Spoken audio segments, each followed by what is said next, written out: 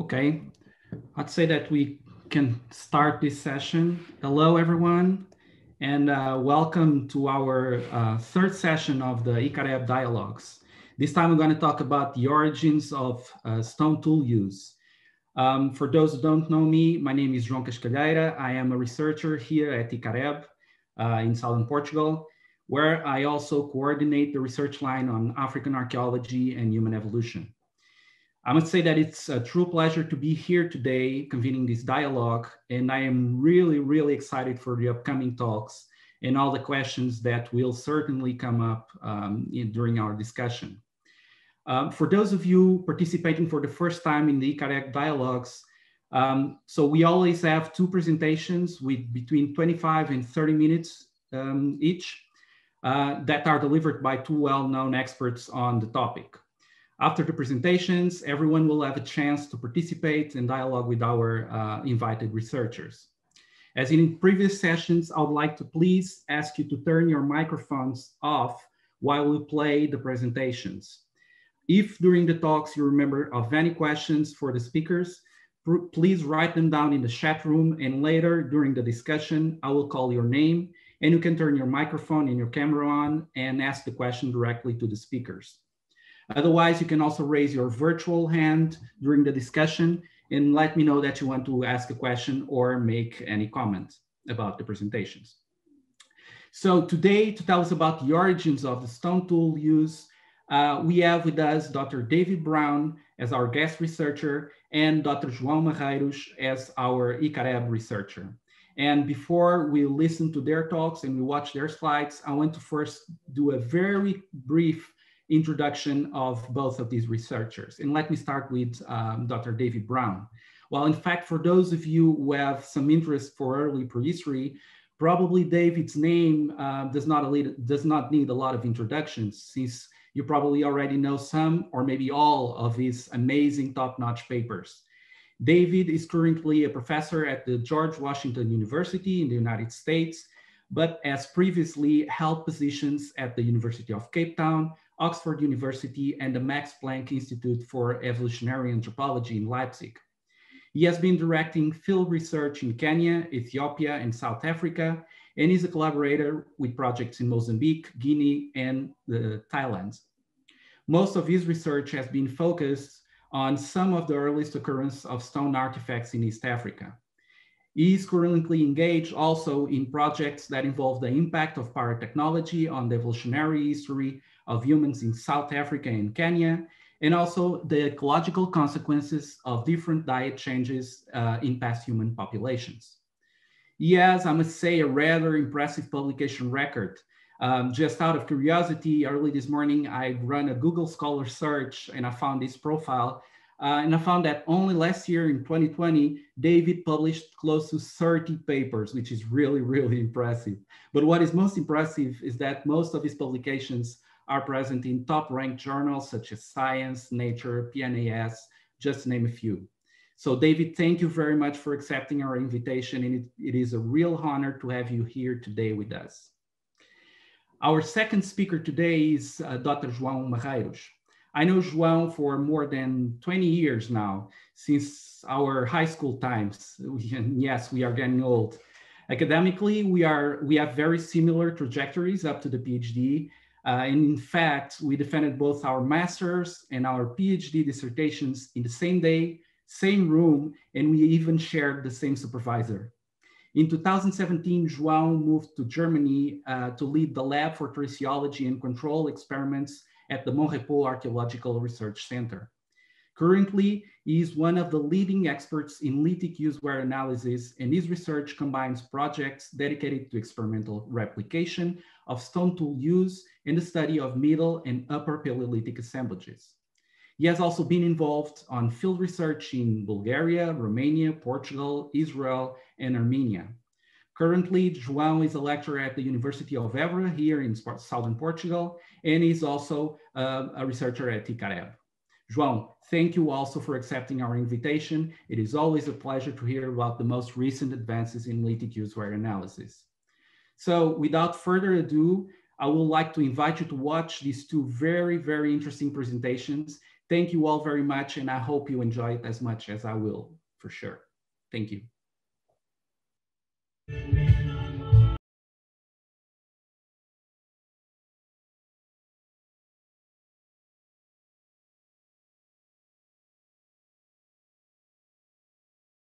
Good afternoon, everyone. I'm excited to talk to you today about the origins of stone tool use. I was really excited to participate in this talk series, largely because of the exciting lineup of different speakers. I've watched the other talks, and they've set quite a high bar for a lot of different interesting topics. I was also excited, honestly, about the prospect of giving this talk in beautiful Faro, but I suppose that'll have to wait for another day.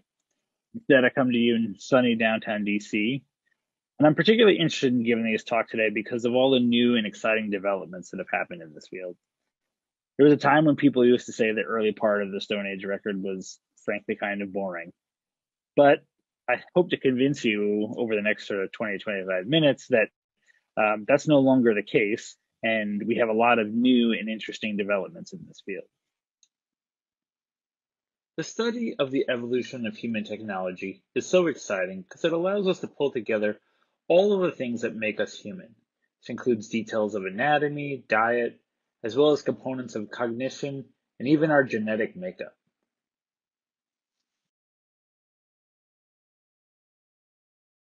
I want to begin with a description of how we know about early technology and how it's changed in the last decade. Then I want to talk about why it is fundamental to understand aspects of technology, and especially the earliest onset of tool use. Then I want to refer to how technology is understood and the origins of stone tools relative to the context of the biology of the hominins that existed at that time. And finally, I want to end with a sort of model for the technological origins of our species. Now, to begin with, I want to begin with a sort of model of what we thought human technological evolution looked like around about 2009. This is a simplified version of the hominin fossil and archaeological record. And although it was not clear who was the indicator or who was the responsible for the earliest archaeological record, the prevailing view was that it was probably some form of early Homo or one of the predecessors of early Homo. By 2009, the publication of the Hadar palette and the presence of cut marks at places like Gona and Bori indicated that some form of early Homo or the end of Australopithecus was responsible for the earliest stone tools. Generally, the perception was that this was a feedback loop where stone tools allowed access to higher quality dietary items, and then in turn, this resulted in larger brains and eventually a reduction in dental apparatus. By 2009, this story seemed pretty much codified in paleoanthropology. This general model of technological origins received a rude awakening in 2010 with the publication of cut mark bones as old as 3.3 million years old at the site of Dakika in the Afar region of Ethiopia. This suggested that some of the earlier members of the genus Australopithecus were actually using stone tools and accessing higher quality dietary items. Then, in 2015, the presence of stone tools at the site of Lomaqui suggested that Australopithecus could also make sharp-edged stone tools. It should be noted there is a significant controversy regarding both the sites of Dakika and Lomaqui, but yet this did open archaeologists' eyes that tool use may extend deeper than we had previously thought. This also makes the identification of the hominin responsible for the origin of tool use a much more complex question. It also forces us to ask the question, what is the actual adaptive significance of stone tool use? This was thrown even into further disarray with the discovery in 2016 that capuchins in Brazil produce sharp-edged flakes that appear very similar to what hominins produce. These monkeys are not producing these tools to make sharp edges, and it also forces us to ask the question, does the presence of sharp-edged stone tools necessarily implicate the kind of major evolutionary changes that we often associate with the onset of chipped stone tool use? Before I go further, we should note that these are the same questions that have been posed for quite some time. Although Isaac did not have the same amount of information about the fossil record, he sought to find connections between biological and technological events in the paleoanthropological record. His research was mostly focused on major evolutionary events in paleoanthropology. And Isaac felt that the appearance of stone tools was often what he referred to as a watershed moment in human evolution. His idea was that once humans produced sharp-edged stone tools, they dramatically changed their ecology, and that set them on the path of technological dependence ever since. The recent discoveries of Lomacui and Dikika and the subsequent discoveries of Capuchin stone tool production call into question this model of a watershed moment and make us have to think more clearly about what does it mean when sharp-edged tools are produced.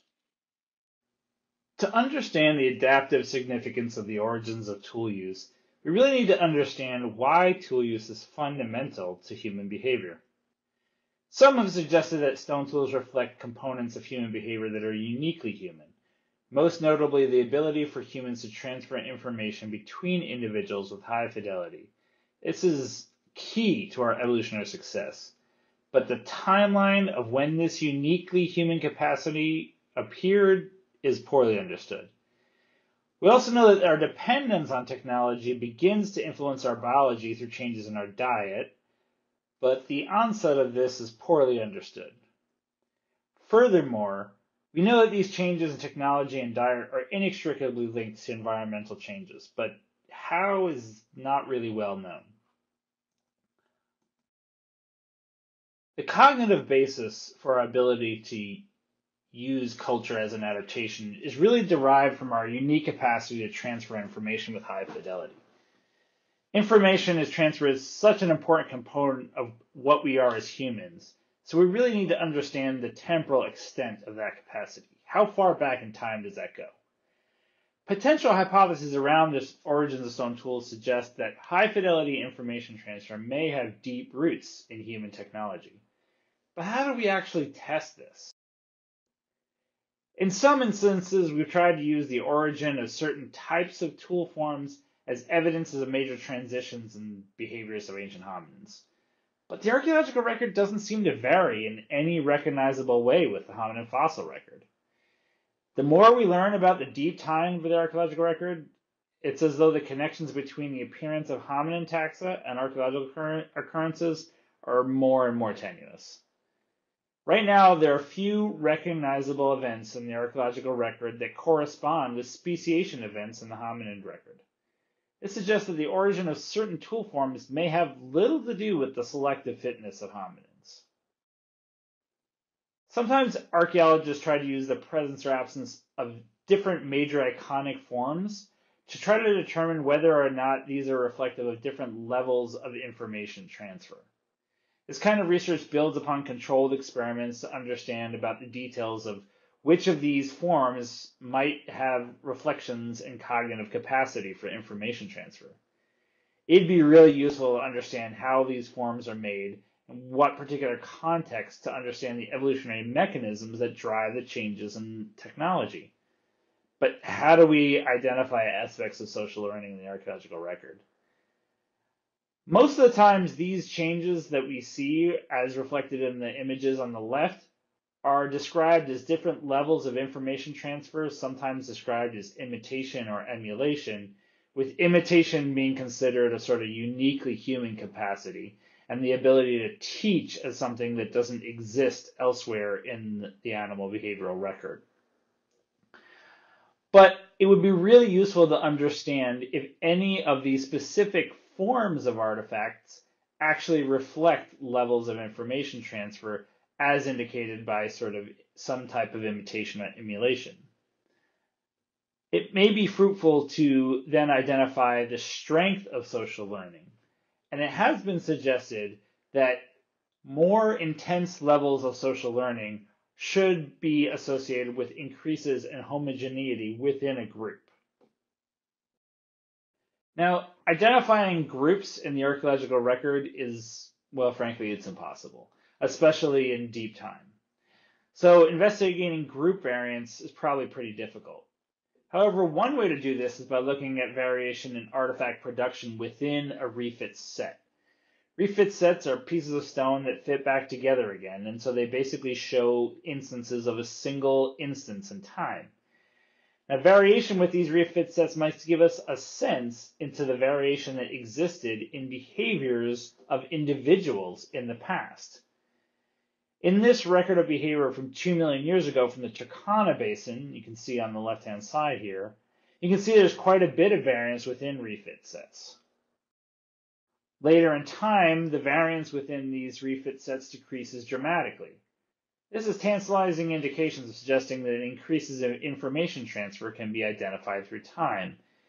However, it needs substantially more data to be able to support this. The nice part about this is that refits are something we can find throughout the archaeological record, from the Old one all the way up to the later Stone Age.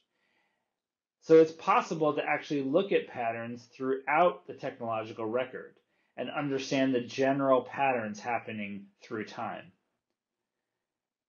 It is important to note that these kinds of hypotheses are built on inferences developed from experiments in animal behavior, and so really understanding how it transfers over to human behavior is something that we still need to figure out.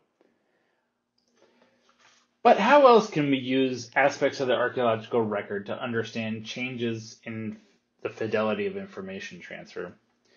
We tend to use the form of artifacts as a way of measuring whether or not objects reflect high levels of information transfer, but that's not all that tools are. We also know that there are a variety of behaviors that are not just associated with the structure of the form of artifacts. So maybe there's other aspects of tool use that we might be able to find details of high fidelity information transfer in. One behavior that is evident throughout the archaeological record is selection. We know that early humans are really good at selecting certain types of rocks to make stone artifacts, usually rocks that are particularly useful to make artifacts out of. And you can see on the right-hand side, this is selectivity values for every known archaeological site where we know something about the numbers of types of rocks that have been collected and what was available. This is a sort of universally identifiable feature of the earliest technology, so maybe this reflects some kind of information transfer. Unfortunately, using models of selection based on modern humans is difficult because almost no modern humans made and used stone artifacts as part of their daily lives. Their understanding of selection is basically driven by what they've learned from others. It's not necessarily reflective of what might have happened in the past. However, modern primates provide an essential tool for understanding variation behavior. Chimpanzees, as well as other primates, use tools in their sort of daily extractive foraging behaviors. So we can maybe explore patterns of selection in chimpanzees to understand levels of information transfer that might exist in ancient humans. Chimpanzee stone tool use is actually really useful as an analog. This behavior requires an extensive period of learning. It takes quite some time for young chimpanzees to learn how to crack nuts. And lots of studies have documented that chimpanzees use a variety of different rock types, and that they select certain rock types for certain types of nut cracking behavior. So it's possible that we can use nut cracking as a sort of model for understanding information transfer in the past. How chimpanzees learn to select stones may provide some kind of model to simulate information transfer in the early parts of the behavioral record of hominids.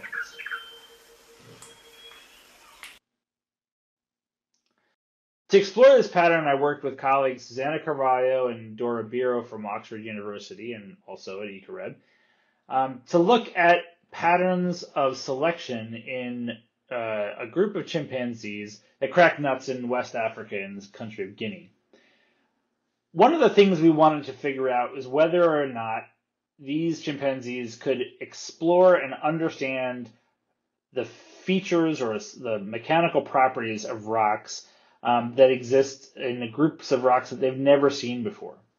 So to do this, we wanted to actually transport rocks from East Africa, and specifically rocks that we knew a lot about their mechanical properties. So these are rocks that were actually used at the site of Kandjira South in western Kenya to make stone tools.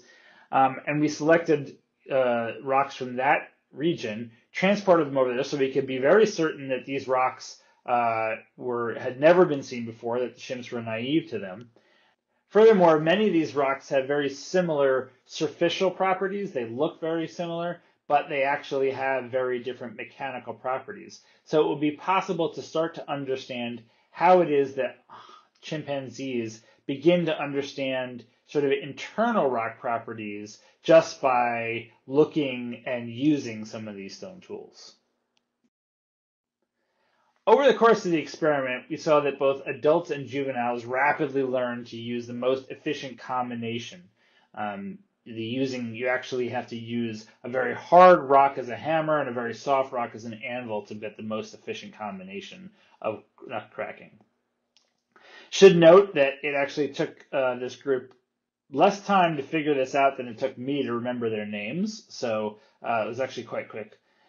But they converged on a select set of stones, and that pattern happened over and over and over again.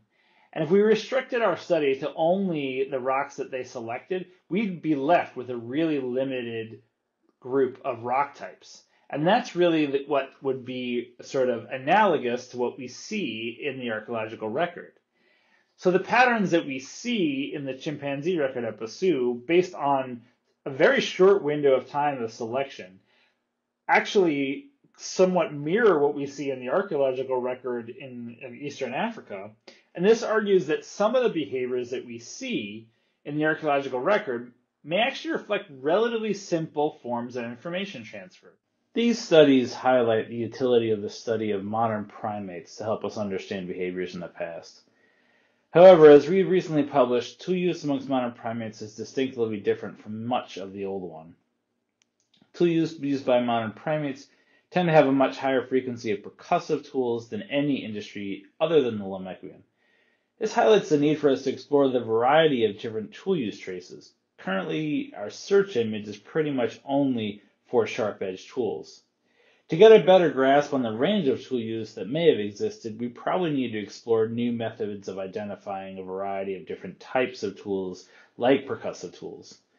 I'm working with colleagues at the Max Planck Institute, including Lydia Luntz, to try and explore some of these patterns seen on percussive tools, using modern primate tools as an example, and then applying those patterns to what we see in the past.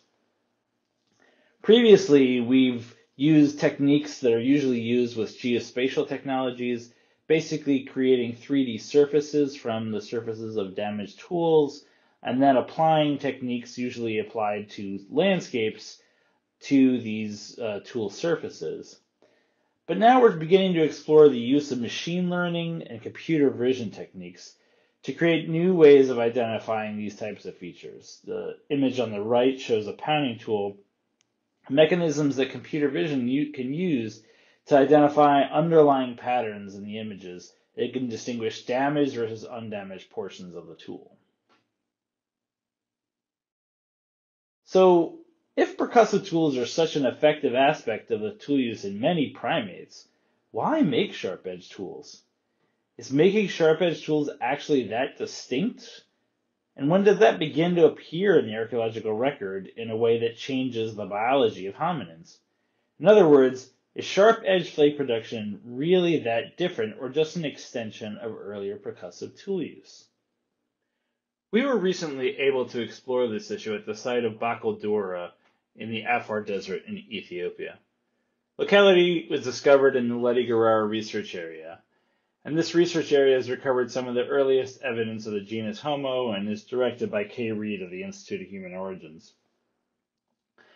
Over the course of 4 years, we excavated a large locality and recovered about 300 artifacts. These were laid down on an ancient muddy surface. That surface is about 3 meters below the modern day surface, and the tools were found clearly in situ above a volcanic ash.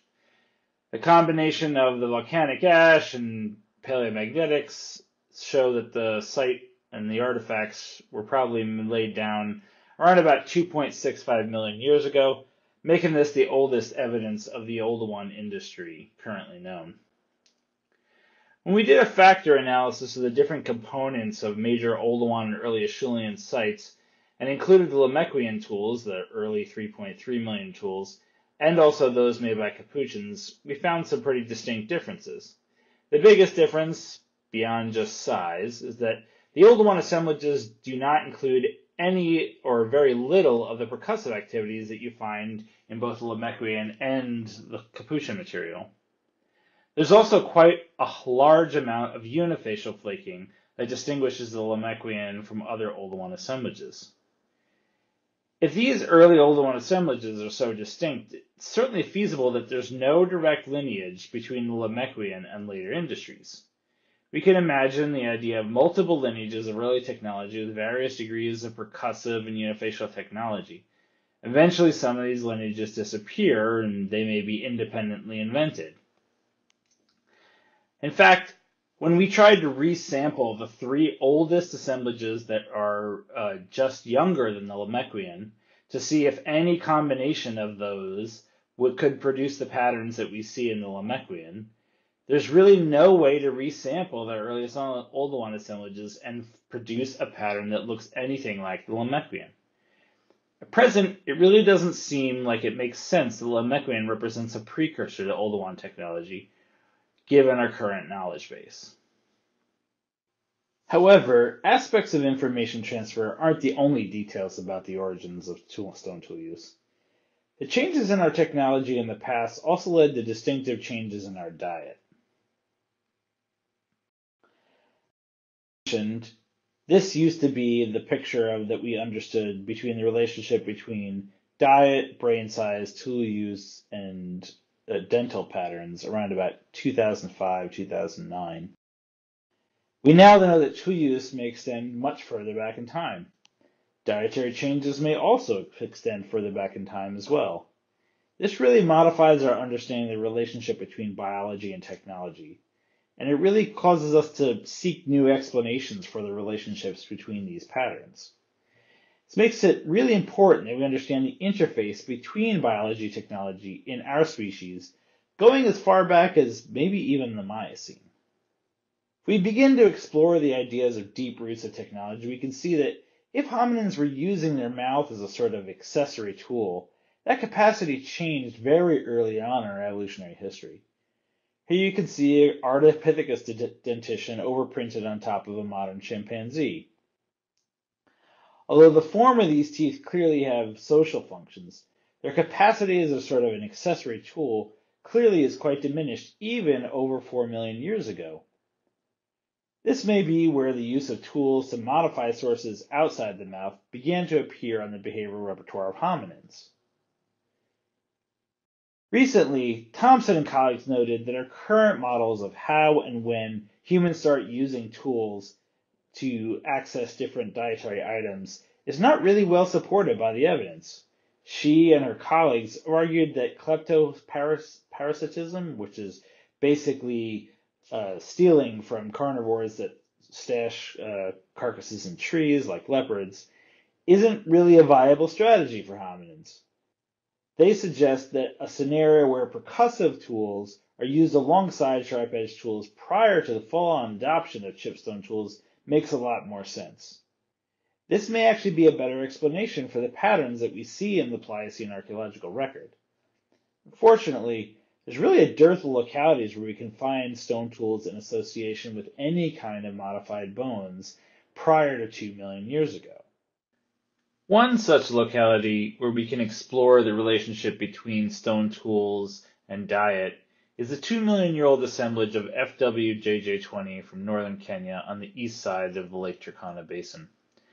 This locality includes a number of fossil bones with cut marks in association with about 3,000 artifacts. It's well dated to about 2 million years ago. Interestingly enough, although there are a number of large mammalian bones found in association with the stone tools, there are also a number of turtle and fish bones found in association with the same deposit. We often assume that large mammals are the main focus of the earliest technology. However, very few of the mammal bones recovered from the excavation include surface modifications. When we looked at the balance of the bones that included modifications, we realized that many of them were actually on animals that we don't usually associate with the human diet. Indeed, many animals that had human modifications on their bones are actually reptile and fish bones, something that's rarely explored in human evolution. It is possible that hominin technology may not have been focused necessarily on large mammalian carcasses, but actually on just expanding the diet to a variety of different food resources. So what if technology is just expanding the diet of hominins beyond an already diverse primate dietary adaptation? New advances in isotope geochemistry allow us a complementary window into the hominin diet at this time. Recently, Dave Patterson and colleagues reviewed the patterns of diets within the hominins of the Turkana Basin using carbon isotopes.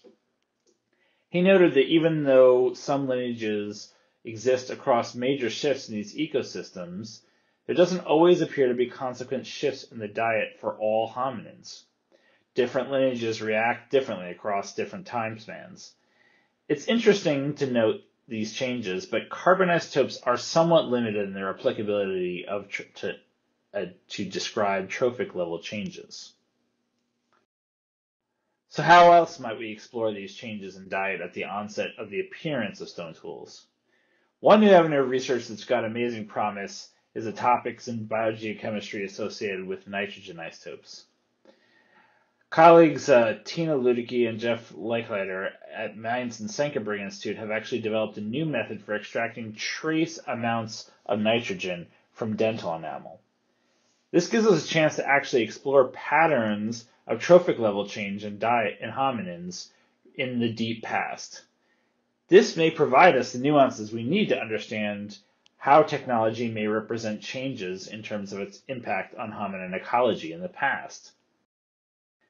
There are initial indications of applying this technique to isotopes in dental enamel and ancient assemblages clearly distinguishes between carnivores, omnivores, and herbivores. This will provide critical information about dietary shifts in hominins in the past.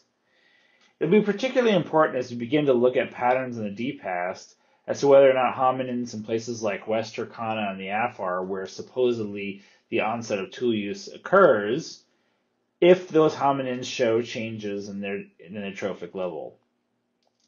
For example, we might expect that Pliocene hominins that only use technology ephemerally may show similar trophic level changes to omnivores, whereas if these hominins actually have a technology-assisted diet associated with a variety of higher trophic level foods, we may see changes that we might expect closer towards carnivore-like adaptations.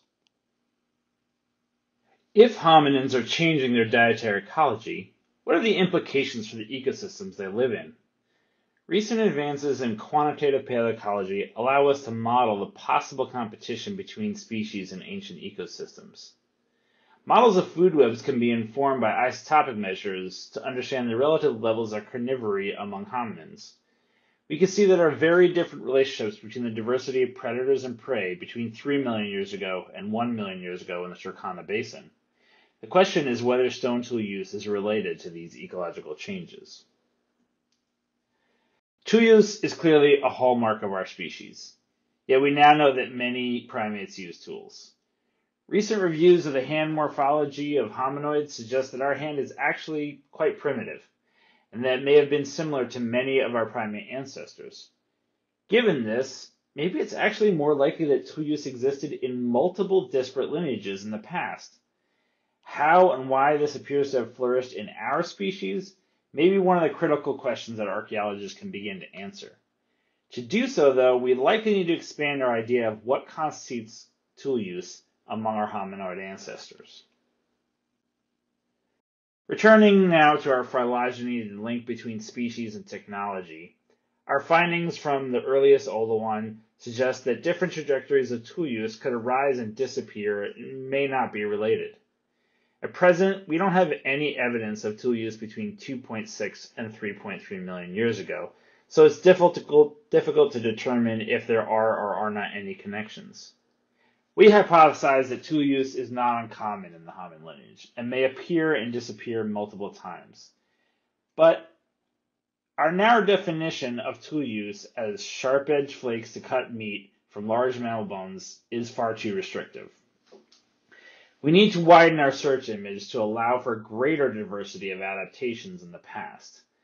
To do this, we're probably going to need new techniques, and also may mean that some of the features we consider to be unique to humans, for example, high-fidelity information transfer, may have evidence deeper back in time, but we're probably going to need a lot more fieldwork to answer this. I want to thank the Interdisciplinary Center for the Archaeology and Evolution of Human Behavior for inviting me to participate in this talk series. I'm very much looking forward to Joao's talk and the subsequent discussion. I also want to thank the organizations and funding agencies that make this work possible, in particular the National Museums of Kenya and the Authority for Research and Conservation of Cultural Heritage in Ethiopia. I also want to thank my colleagues, the Max Planck Society, funding from the National Science Foundation, and the Humboldt Foundation, as well as the British Academy for supporting this work. As the pandemic appears to be winding down, hopefully, I'm looking forward to getting back out and seeing our colleagues in Kenya, Ethiopia, Mozambique, and South Africa. And I'm hopefully looking forward to seeing all of you at some kind of conference or organization sometime in the future. Thanks again for listening.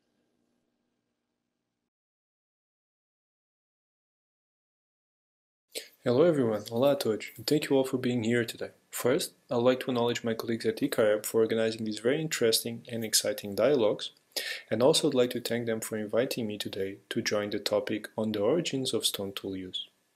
It's an honor to me to chair this dialogue with such an expert as David, and to have the opportunity to debate various aspects of past human stone tools. Although I'm always keen and ready for a chat on this topic, it's a pleasure to follow up on David's talk by debating some of his main ideas. I must say that several of the papers published by David during the last years, and there are many, have been my daily research inspiration, especially those focusing on raw material variability and how these influence stone tool use. But on this topic, I will get back later in my talk. So my role here today is to provide what I would call between commas a provocative approach on the study of stone tool use, with emphasis on the methods and techniques used on these studies. So for the part 2 of the dialogue, which I call New Challenges and New Questions, I'll try to address some of the questions David discussed, and at the same time highlight how these can be tackled through an interrelated and complementary approach, and consequently how by answering these we can better understand the technological dynamics of past humans. I also would like to share with you my personal perspective and experience on this research topic by debating some opinions, ideas, and especially questions, and believe me, I have plenty of them, that keep intriguing me every day in the lab and in the field. By doing so, I also look forward for a stimulating debate with David and with you all. I hope our talks today will highlight some remaining issues in the field, main research questions, new data, results, and hopefully also postulate some potential study avenues that aim to provide answers, or at least research tools, for understanding major behavioral traits in the evolution of the genus Homo. So focusing on my talk now. Today, while picking up on the topics presented by David, my talk will be focusing on 3 main parts. Part 1 will address questions such as why investigating stone-based technologies are important to identify and understand major human behavioral traits in the past, or when, how, and why humans in the past changed, modified, invented, and also maintained their technological toolkit. In part 2, I'll try to give you my personal perspective on how to tackle these questions, or at least how I think this can potentially be tackled. How can we study stone tool use? What are the main limitations of the methods and techniques applied? And how can methodological developments, including new theoretical agendas, contribute to challenge those limitations? All of these will be discussed in further detail in part 3, in which I will debate an innovative research agenda, ambitious perhaps, but also encouraging, that is characterized by a complementary and interdisciplinary approach that aims to improve the way researchers collaborate and share data. So how do I look at these questions and these research topics? From my perspective, investigating Pleistocene archaeology is crucial. It allows us to contextualize the different processes involved on the evolution of human behavior and understand the human condition, by focusing on the reconstruction of actions and the decoding of underlying behavior. It seems to me that questions such as, how did we get here? Which technological decisions, inventions, and developments made in the past made us who we are today? These questions always have been in our minds, and on the minds of the ones who are intrigued about the reasons we study tiny pieces of rocks and bones. So, Pleistocene archaeology has a fundamental contribution to detecting, tracing, and contextualizing the evolution of human behavior over time. We all know that from the early hominins, technology was always marked by tools made of different materials. Among these, stone tool-based technologies were the main component in past humans' toolkit. These tools were crucial for daily life activities of hunter-gatherer-based populations. So in this sense, it seems to me that investigating how hominids act in the past through the study of all kinds of evidence left on stone tools is a key area of research for understanding major human behaviors. So what can technological changes tell us about changes on human behavior? From the archaeological record, technological and typological shifts describe major steps on human evolution. For example, some researchers have tried to show that aspects such as raw material, technology, and tool type variability are a clear evidence for unceasing seeking at tool efficiency through mechanisms of cultural transmission. Following this discussion, these changes can act as the main argument for the application of the cumulative cultural evolutionary model in past human evolutionary studies. However, as we all know, the archaeological record can be tricky and challenging. In fact, the hominin evolutionary record is constructed from unequal data in time and space, in which stone tool variability, and sorry for the provocative note, likely reflect a non-linear cumulative growth. But while this is certainly a topic that deserves its own dialogue and potentially hours of discussion, my point is that understanding on how and why humans modify, innovate, design, and use daily tools at different scales of analysis and comparison is important, and needed to get a clear knowledge of the microevolutionary processes behind major human evolutionary steps. Although aspects of tool production and design heavily rely on tool use, to what use hominins put their tools, and how these vary in time and space, still missing in major key steps in the evolution of human behavior. So why did humans change their technology? From the earliest manifestations of technology to modern societies, technology have enabled humans to express, communicate, and develop new ways of language. And we have seen and discussed this during the talk by Susanna Carvalho and Robert Foley. These technologies played a fundamental role in the acquisition of different resources, and are known as a representative of the many daily living activities, such as stone-tipped spears for hunting and chipped stone tools for butchering. In fact, technological changes were and still are a key factor in the dynamics of human societies, raising questions such as how and why those changes took place in early populations, and how people were able to survive and expand based on their technological traditions, innovations, and novelties. What is also interesting and fascinating is that at the same time, technologies also reflect cultural transmission, learning mechanisms, ethnicity, and social status patterns, allowing the recognition and interpretation of different traits in the evolution and expansion of human behavior.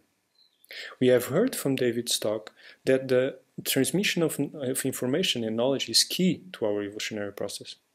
In this sense, stone tool variability is seen as reflecting the evolutionary process of technological and cultural transmission, through which new behavioral traits are modified, innovated, accumulated, and ultimately lost. But do we know when, why, and how these changes occur? Can we always identify and trace these changes in the variability seen in the archaeological record? Although hominids are highly dependent on technology, as mentioned by David, the origins and changes on stone tools have little to do with the selective capability of hominins. In fact, from my point of view, this correlation between hominins and tool forms has worked as an enormous bias on our understanding of technological changes. So even more important, how to see these changes? How are these visible in the archaeological assemblages? Changes on stone tool use can occur at different levels. Let's take an example here. Let's imagine that I'm looking for a stone tool that aims to scrape all the grease and remaining bits of flesh from an animal hide, which I need to use in order to protect me from winter. First, I will look for raw material that is more suitable for the job, probably one that would not damage the hide at first, or that would not break after only a few movements. Potentially, I will also be keen on designing and consequently producing a tool that is efficient for the job, but at the same time lasts longer. During use, I might need to retouch it or resharpen it, because the edge is dull, full of grease, or it broke in the meanwhile. All these aspects are fundamental when I plan which tool I want to use, and in which way I want to design this given tool. Why is that? Because at the end of the day I'm lazy, and therefore I want to be efficient on my daily tasks. But what if among my group technological efficiency is not even considered? Or if my relatives always told me that raw material A should be the one to be used, no matter what? Or if we should always use a given tool, form, the so-called Swiss knife? Well, maybe efficiency and durability not really matter here, but rather my social and cultural identity prevails. This might sound a bit bizarre, but don't we see this on nowadays hunter-gatherer communities? Or on our nowadays behavior? As I try to show, how these forms are made and used are key to understand the evolutionary mechanisms of human behavior. So, how all these aspects are visible, and can we detect these on stone tools, or assemblage of stone tools, and can we investigate them? Over the last decades, archaeological research has focused on different aspects of prehistoric tool-related behaviors of past humans, such as the procurement of raw material diversification and manufacturing techniques, such as technology and typology, the manipulation of physical properties, such as heat treatment, and actual tool use. Use-wear analysis, for example, has been the discipline that provides direct evidence on tool use through the study of characteristic patterns of microscopic and microscopic traces left on tool surface after these being used. But we do know that the formation processes of the different types of use-wear traces have been shown to vary in response to changes in raw material, tool morphology and design, and also on tool function, for example, an action performed on a given work material. So in fact, the study of stone tools, and especially stone tool use, is not just about the form of a given tool, or the use-wear trace found on the tool surface. It does involve much more understanding. And this is exactly the comprehensive understanding that it's needed, and that has been recently highlighted by several researchers in the field of stone tool use. I took part of a recent study where we discussed the different methodological and interpretive approaches used on the study of stone tool use. Among other discussed topics, this discussion led to the recommendation that the term functional analysis should assume a wider perspective, referring to a combination of methods and data that will focus research not only on assessing tool use per se, but also tool design and form. In this approach, use-wear data, which refers to the study of traces presented on the artifact surface that result from the wear produced by human use, is combined with aspects of tool design, which include tool morphology, intentional edge modification, retouch, and aspects of tool performance, such as suitability, durability, and efficiency.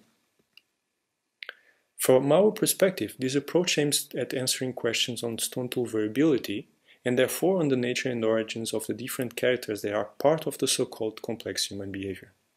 So in sum, we aim to address questions such as, is tool variability, for example raw material and tool type, directly associated with improvement on tool performance? Do aspects of tool design such as edge angle, retouch intensity have an effect on tool efficiency? Are transitional periods in archaeological records associated with changes on tool use? And how does tool variability relate to this? When and why did humans change their technology? Or for example, other questions such as, does variability observed on tools' forms reflect the economic, cultural, or functional character of past human hunter-gatherers? How aspects of tool correction and design, for example retouch intensity, resharpening, are related to tool efficiency and tool use? Thus, aspects such as tool retouch methods and retouch intensity are directly related to aspects of tools use, such as maintenance of the tool design. While technological and typological studies have a long tradition in archaeological research, use-ware analysis is a quite new discipline, and although its contribution is unique and of major importance on the study of tool use, its limitations have been profoundly debated by several researchers. From my perspective, this is mainly due to the premature theoretical framework of the discipline, lack of clear communication of data and results, and potentially because, as in any other disciplines, there are indeed limitations. But methodological improvements do not necessarily reject previous works, but rather aim to tackle fundamental limitations. While some methodological shifts are technology-based, such as the microscopy techniques and methods, others can be achieved by adopting clear standards and protocols already established in other fields.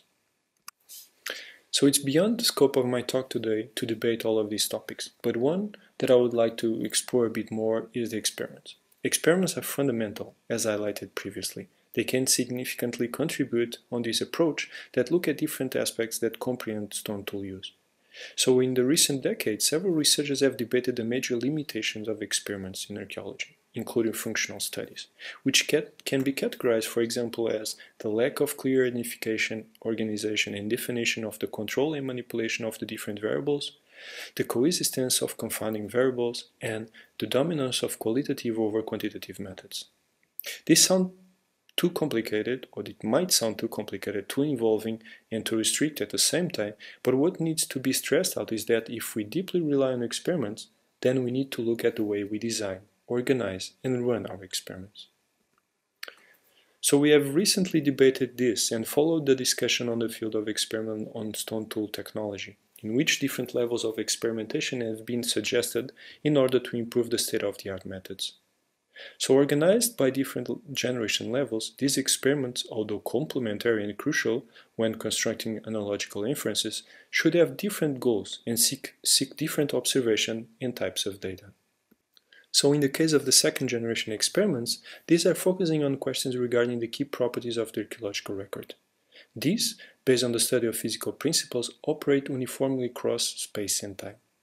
Also, aim to detect patterns and build methodological analytical units of measure.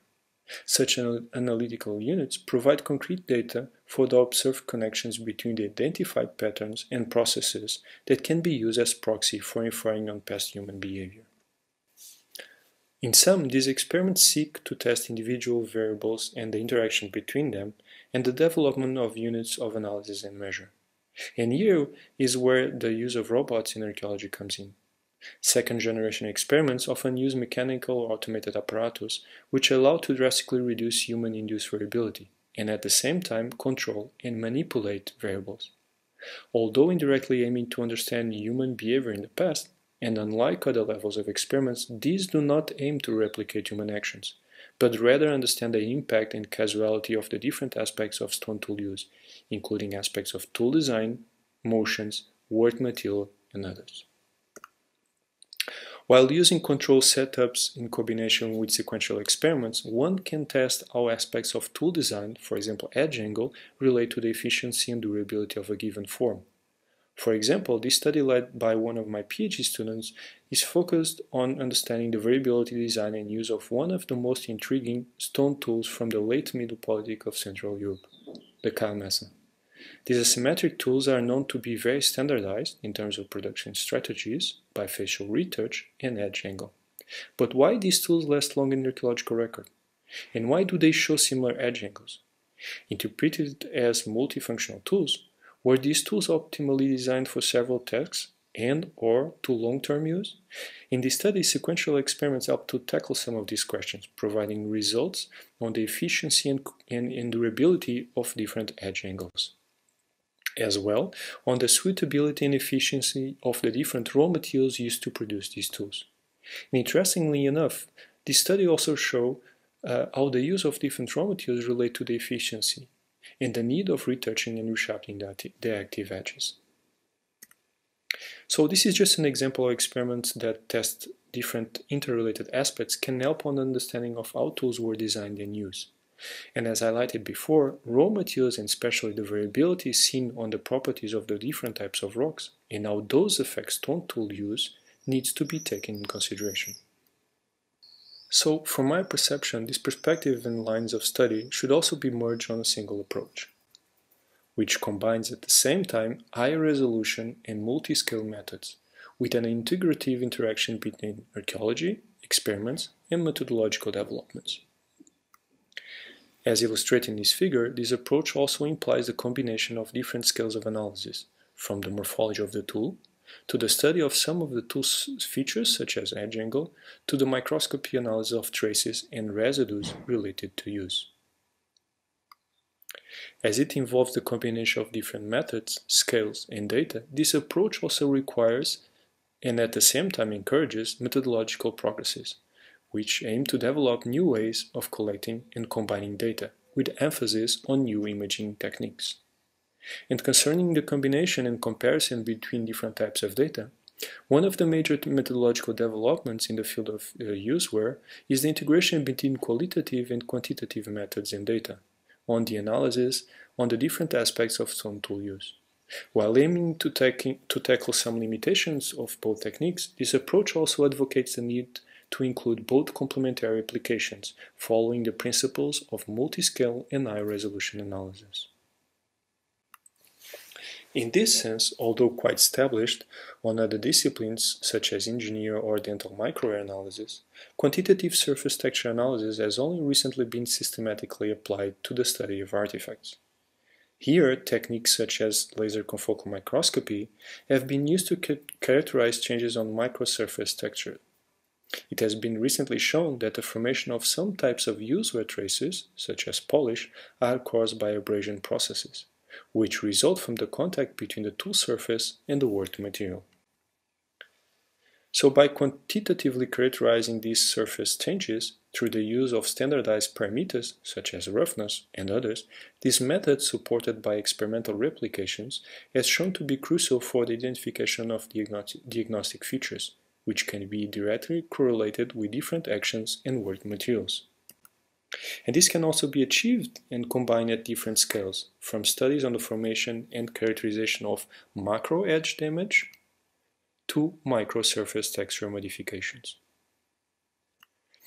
Here, for example, is a study developed by another PhD student of mine that focuses on the identification and characterization of useware traces on groundstone tools.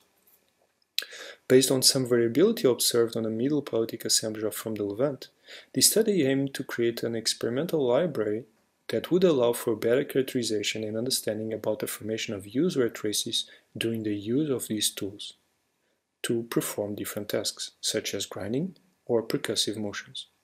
When using different methods and techniques, this study was able to show that the combination of different scales of analysis is needed and fundamental, as some useware traces cannot always be equally recognized or diagnostic features cannot be identified at all scales.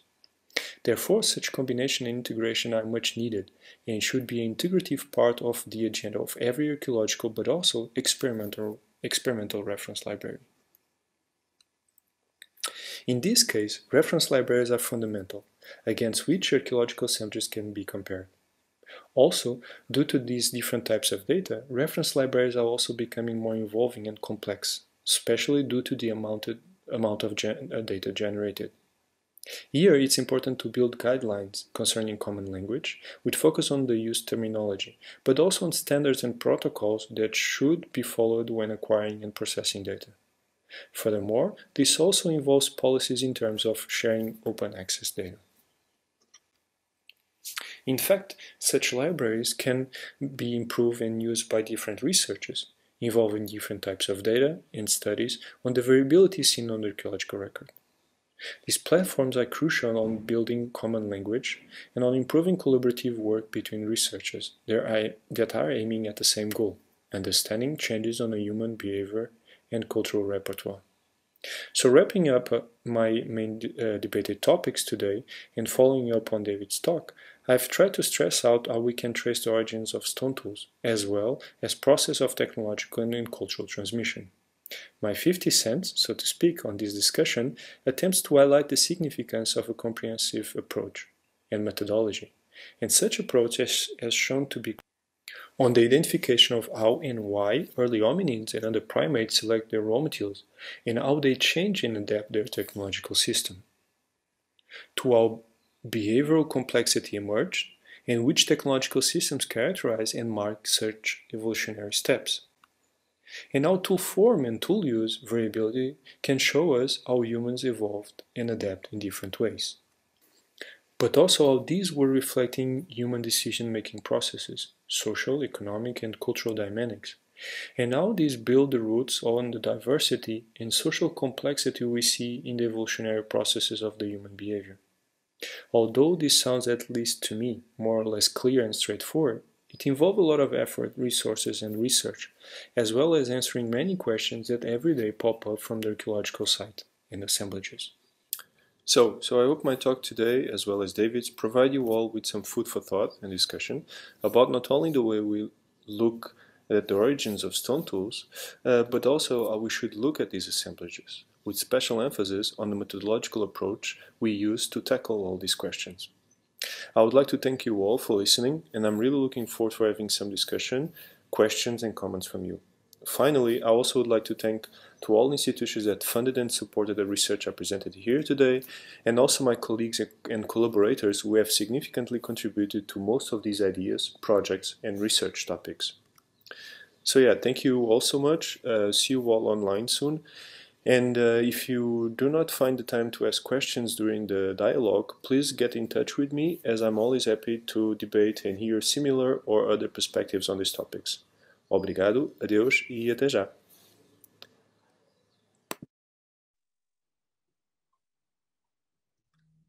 Great, thank you very much. This was really, really good.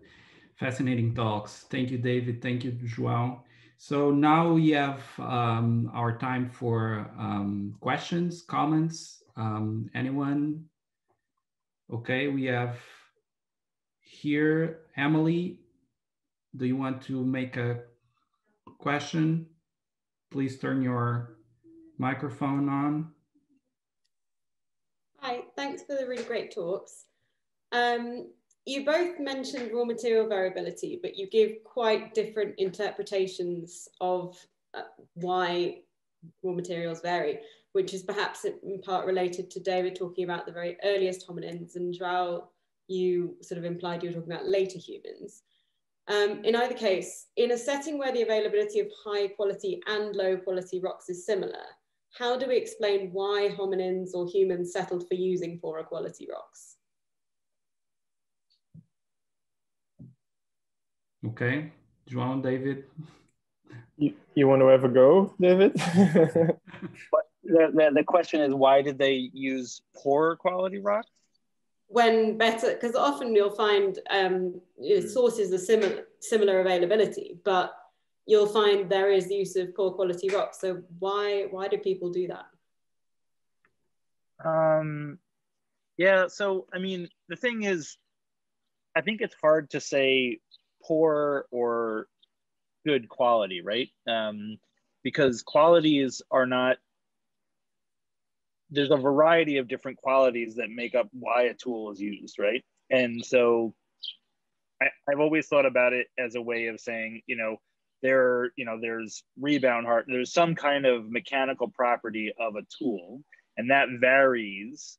And then the selection for it is dependent on what it's used for, and then also availability, right? So for example, I mean, it's not a great example because it's not chipstone tools, but when we did this experiment with the chimpanzees, we gave them, a variety of different options, right? From the worst to the best. And we thought, oh, well, the deaf are gonna, they're eventually gonna figure it out, and they're gonna just select the good ones.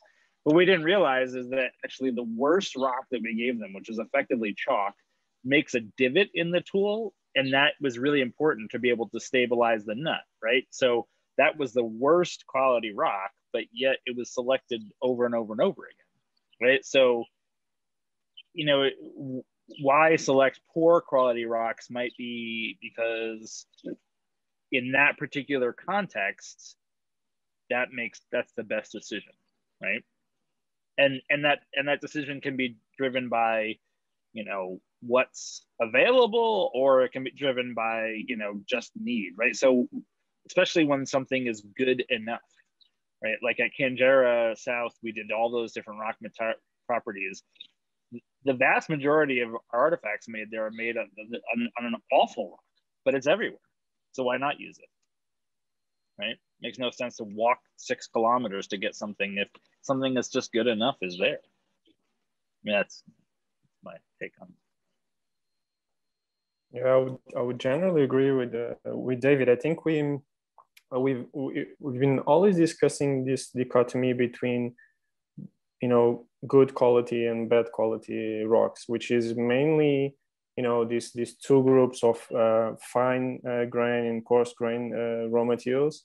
And I mean, my perspective on this is I tend to, as you run experiments, and you check the results, you tend to think that one type of rock might be good for for napping, to produce a certain tool form, but the same type of raw material might not be good to perform a given task, might not be efficient enough.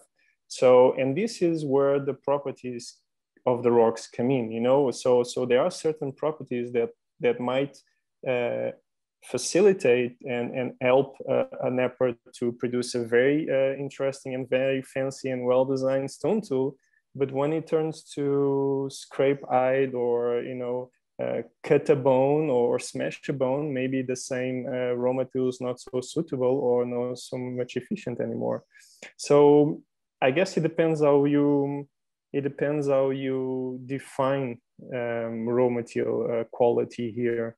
And that is highly dependent how you quantify that quality, those properties. Yeah, I've seen in many experiments that the raw materials that we tend to believe that are the good ones, like obsidian, like flint, and so forth, for certain tests they are not the most efficient ones. And this is really related to their properties, because they just break very easily, because they need to be retouched very often, because at some point they become dull, as I try to show in the talk, while, for example, coarse grain raw materials, they don't need that much of attention, so to say. They just keep going, and they are quite efficient. And I don't know, I guess it depends how you look at it, which is tricky, because it's also tricky to measure raw material properties. It's really tricky. Thanks, you both gave different perspectives on that. Thank you. You're welcome. Okay, we have another question from Corey Johnson. Corey, do you want to? Yeah, sure. Yes. Thank you both for the wonderful talks, getting me up early in the morning, I guess in my part of the world. Anyway, so I have 2 questions, and I think both of you will be able to answer them. The first one is, or to contribute to them, are there temporal limits to different kinds of lithic use-wear traces due to general taphonomic processes in the archaeological record?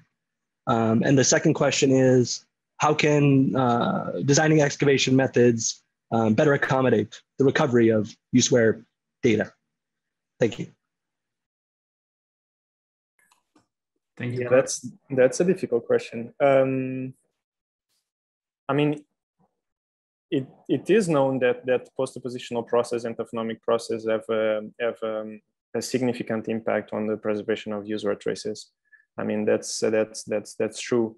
And I'm not sure if there's a temporal limit on that. I think it's highly dependent on the archaeological deposit and on the formation process of the deposit. So in terms of excavation methods, I mean, the way you storage the lithics is quite fundamental. I mean, we recently, I mean, the use-wear is basically the result of abrasion. So from a tribological perspective, is the contact between 2 surfaces, sometimes with the third body between the 2. So basically, every time there's contact and there's a harder material, there's use-wear, there's abrasion. So of course you should try to avoid it, but the the interesting thing about useware is and sometimes I think that's what I meant by the lack of communication of the results, is that it is not just about the identification of the polish or the identification of the useware per se, but is looking at patterns, how they are located at the stone tools, in which stone tools they are located, how they are distributed. So it's a more, holistic, and it involves a bit more of just saying, okay, there's a useware here and there. Just to give an example on excavation methods, and then I'll give the word to David. We recently published a paper where we try to evaluate how brushing and rubbing with our hands stone tools, how that affect the useware, or how that affect the surface of the tool. And we've shown that it really does affect. So we need to be careful, and we need to I mean, as any other techniques, I mean, I think many decades ago, we were not looking at sediment analysis, so we were not keeping the sediments, and we nowadays don't know that these are crucial. So there are that's what I meant, there are some kind of guidelines and recommendations that what could be followed in order to prevent a little bit the taphonomic processes. Okay, David, I don't know if you have a word to say. Yeah, I mean, I don't know if there is I mean, theoretically, it makes sense to me that these useware traces would be available as far back as there are stone tools. But why they actually haven't been applied to the earlier part of the record, I don't really know. I mean, there's a few early attempts at this, like Nick Toth, and applying it some of those early assemblages, but subsequently it hasn't been. I'm sure for some assemblages, mechanical and chemical breakdown of images definitely has an impact on it. But for some rock types, rhyolites and things like that, I mean, those rocks have been around for billions of years, so they shouldn't break down, in the last couple of million years. So I would see that as being a sort of, if it's there, we should be able to find it.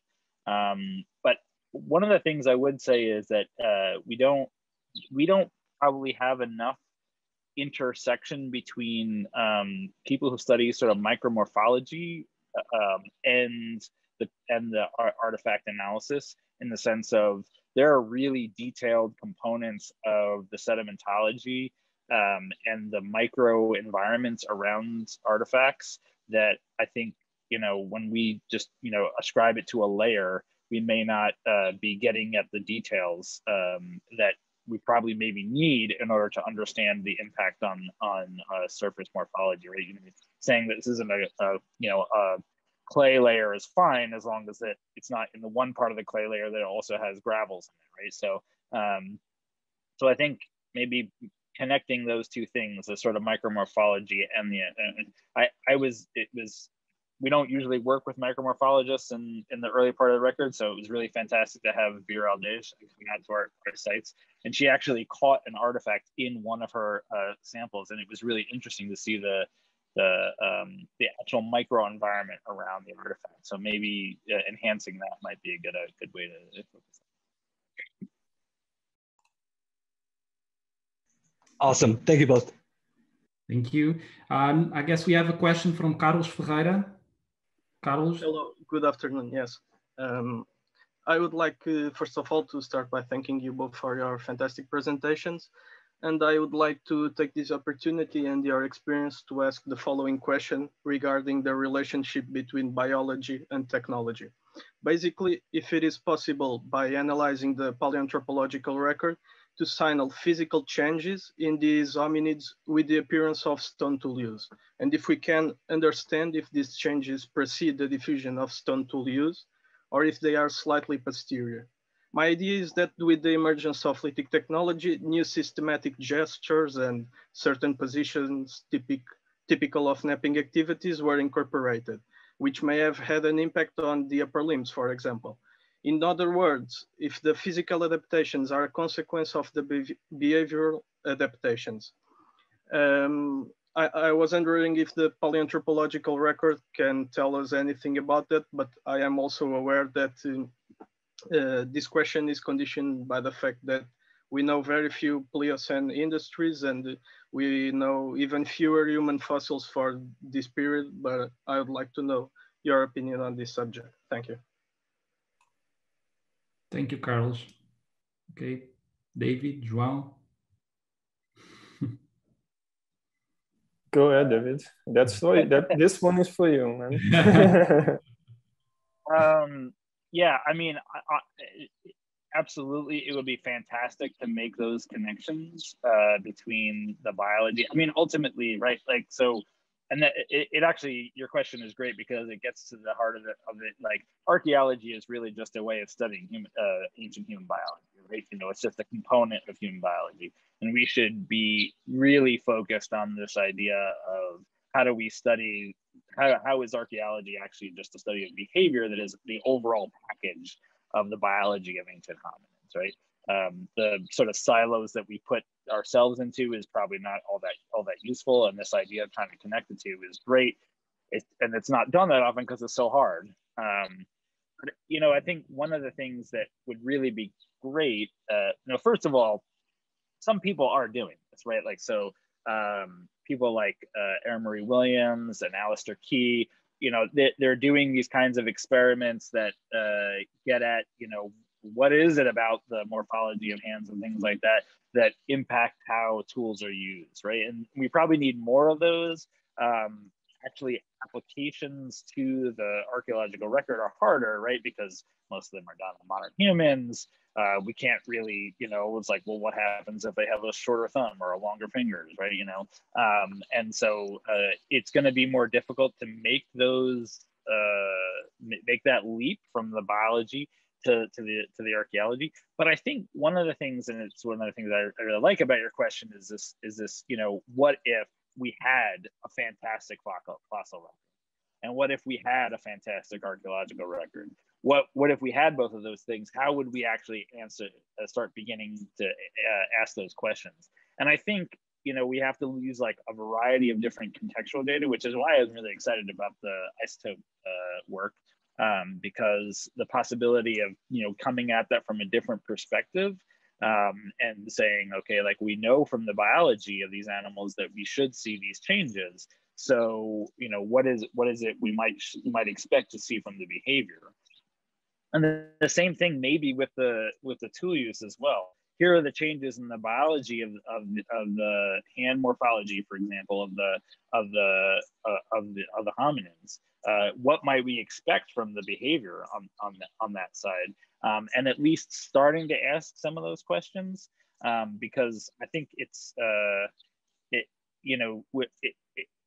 it will always be initially very hypothetical. But if we don't start there, I think we relegate ourselves to really just, you know, asking questions about rocks or asking questions about hominins and not actually making those connections. And that's a long-winded way of saying it's really an interesting topic and one that I think we should strive for, even if it is really hard. Right?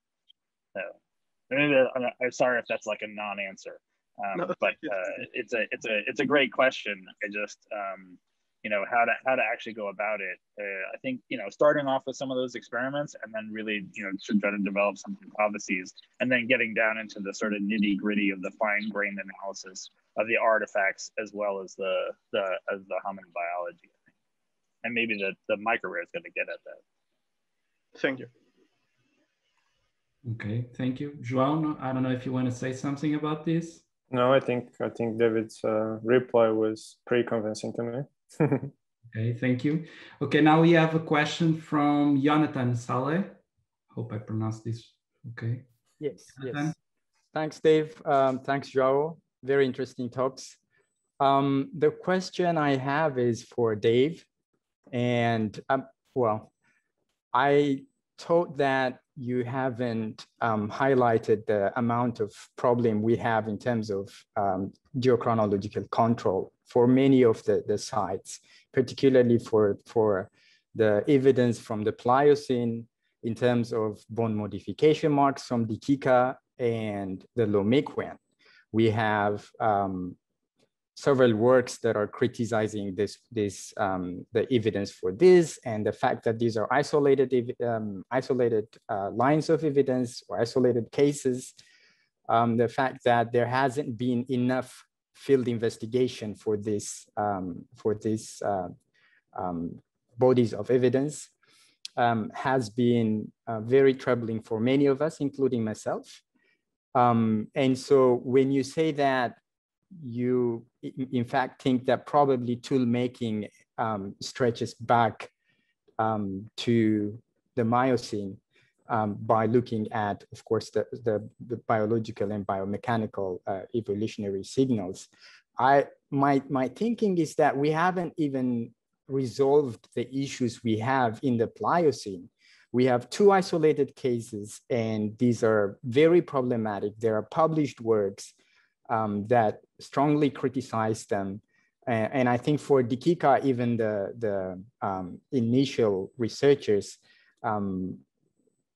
to a large extent, agree with the problematic nature of the evidence. So, and in relation to that also, let's say for RD and both Ramidis and Kadaba, we have been conducting field work for many, many years. And even before me, the projects have been doing field work for several decades, and they haven't had a single indication of tool use. And do you think they haven't been looking hard enough? Or, I mean, why is there no evidence thus far?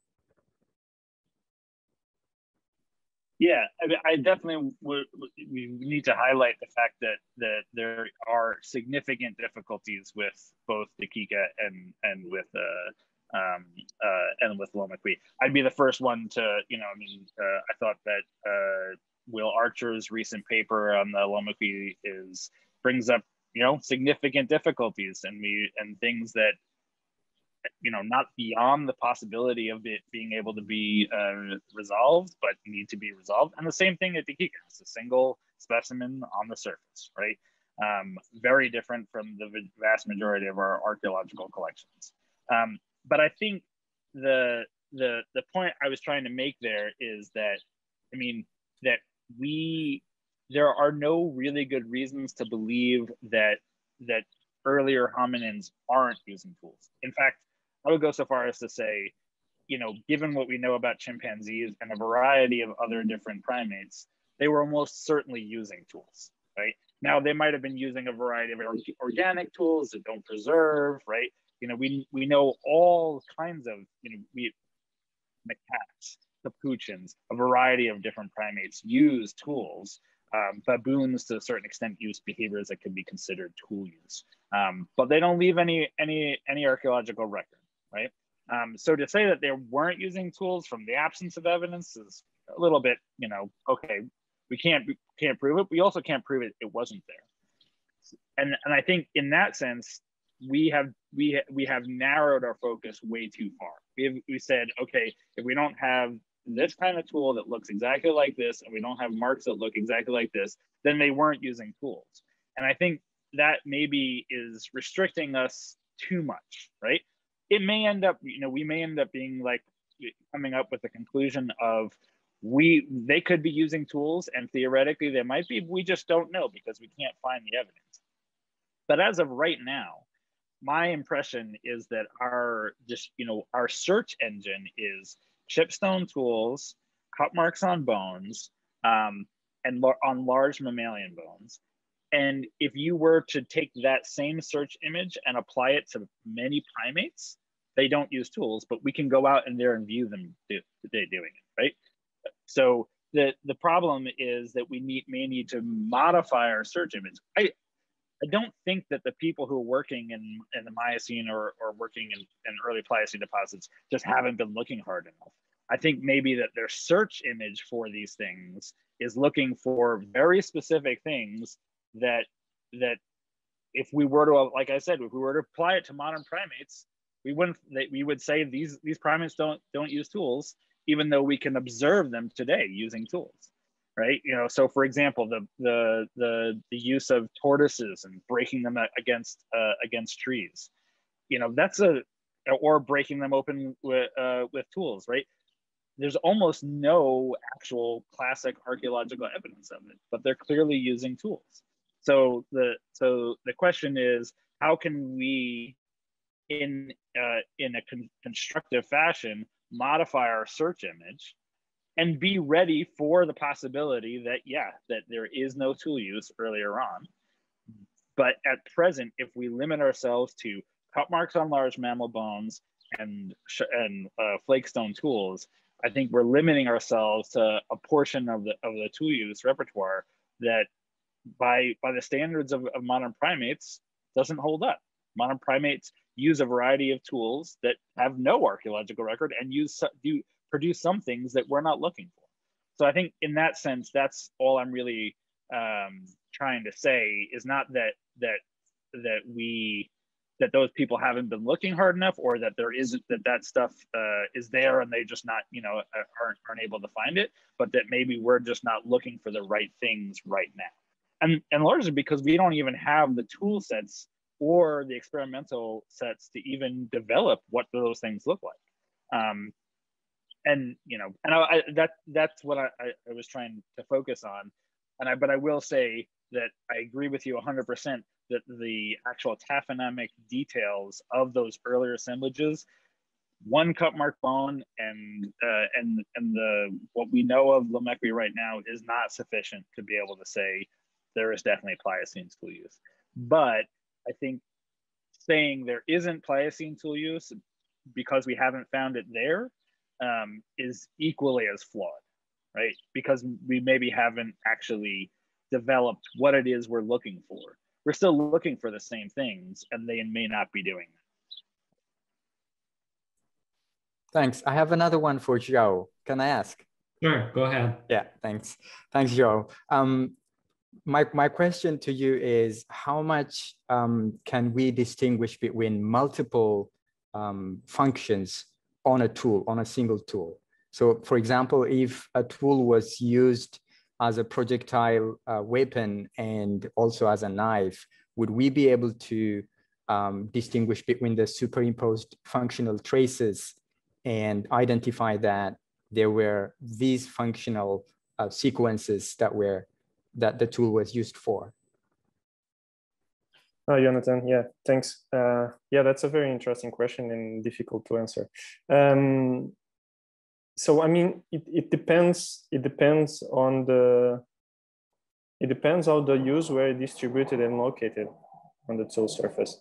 So I mean, it depends what kind of use we're talking about. So you mentioned projectiles, and then after being used for hunting, the tool, because the tip of the tool is broken, and therefore there is what we would call a diagnostic impact fracture, and so it's not suitable anymore for to be used as a projectile, but it can be used as a knife, for example, or a scraper.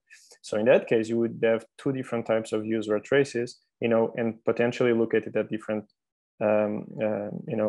located at different spots on the tool. So that would be kind of possible to identify, and people have seen this, and then there are several studies that have shown that this is the case, and this is a good example of projectiles that after are used as a knives or knives that are also used for scraping, or there's this use of scraping and cutting on the same tool. But this is only possible when you do have different types of views where located on different spots on the tool surface, as I just mentioned.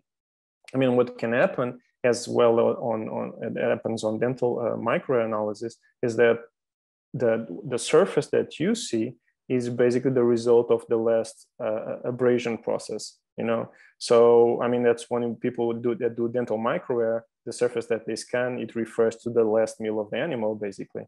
So here, if we have several abrasion processes which result from the tool use on top of each other, I mean, it's very likely that you'll see the last one. But this gets pretty tricky when you have if the tool was used to, for example, to scrape different types of material which have different hardness. So, and in that sense, they will produce different types of use wear, in this case, different types of polish. So that's why we at sometimes when you look at polishes, we don't find them diagnostic, or we say that can be A or B or C. And in those cases, we are potentially looking at these scenarios where there's where there are different types of views were on top of each other, or it's just difficult to identify. And I mean, this is not just the case when there are overlap between different types of useware, but for example, it happens also with the tough mapping processes when, when post-depositional process, they mask the useware that originally was on the surface. So yes and no, it kind of depends a little bit what you're looking at, but it has been shown that people were, using their tools and reusing it, and sometimes actually to use them for different purposes, basically. Thank you, João. And thank you, David, of course. And thank you, Jonathan, for the questions. Any more questions? I don't see any raised hands. No. Okay, I guess before we say goodbye, I would like to invite you for our next and unfortunately last session of the ICArEHB Dialogues, which is scheduled for the July 16th. And which is going to be about the origins of agriculture. And our speakers will be Dr. Dorian Fuller as our guest researcher and Dr. Hugo Oliveira from ICArEHB. I guess you can already register for that session at ICArEHB's website. So it was a true pleasure to have you all here today. Thank you all very much for your participation. And of course, a special thank you to David and João for such an interesting presentations. Thank you very much. And I hope to see you all in 1 month for our last session. Thank you, guys.